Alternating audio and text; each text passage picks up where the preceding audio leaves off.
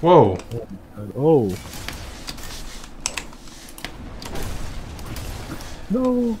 My NATO. Hello everyone, my name is Tacos, and today I want to talk about something that I've wanted to see in Spellbreak for a long time, and that is a dual class system.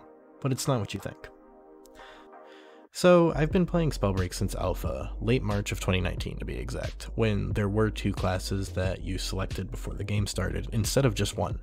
Now the game has changed a lot since back then. For one, the game launched and it had a massive success. It was surreal to see so many people playing Spellbreak, and then eventually seeing Spellbreak in a setting that isn't Battle Royale, which I've been playing the game for 2 years in a Battle Royale setting, so this was almost like playing a whole new game.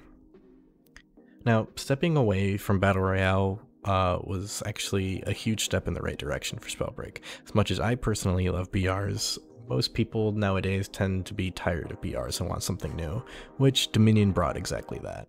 Also, ranked is something that has been asked for a long time, so it's nice to have that as well. So now, we have a new game mode, we have a ranked mode. What's next? Well, something that I would love to see is a secondary class system.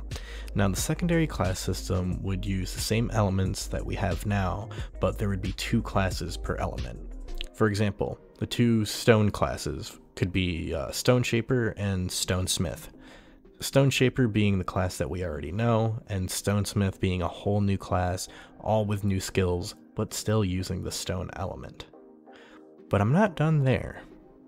Not only would there be two classes per element, but you would be able to swap the same level skills as you wish, but keeping the passive skill for the class that you chose so that it's unique for that class.